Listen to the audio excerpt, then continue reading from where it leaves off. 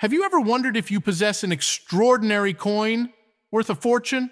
Believe it or not, there are incredibly rare coins out there that have sold online for mind-blowing amounts. Now, imagine stumbling upon one of these treasures. You'd want to ensure that you receive the full value for your extraordinary find without falling victim to scams or being taken advantage of.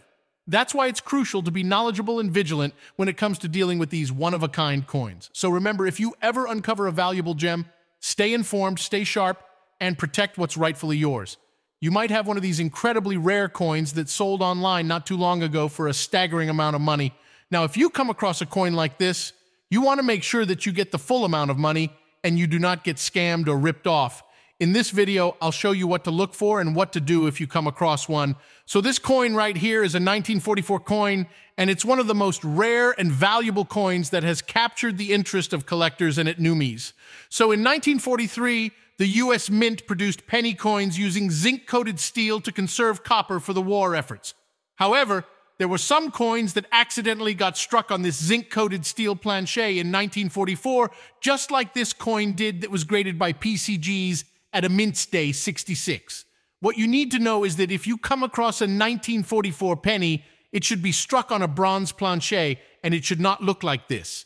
If it looks like this, then you either have an altered or fake coin, or there's a very slim chance that you've come across a coin that's going to change your life.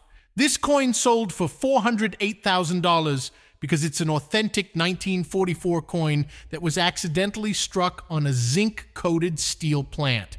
Shit. Now this example right here sold for $504,000, and it's because it is the reverse of the previous coin.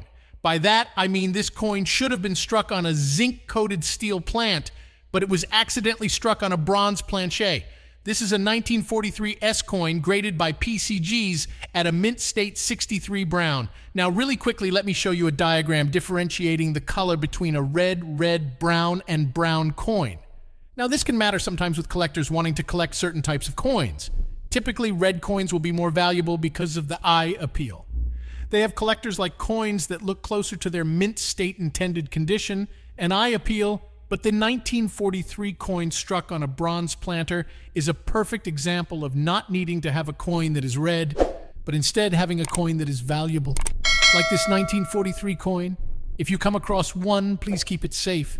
Get the opinion of multiple people before selling it, because you could have a coin worth a ton of money, just like this one that's over $504,000. If you enjoyed this video, smash that subscribe button, and I'll see you in the next one.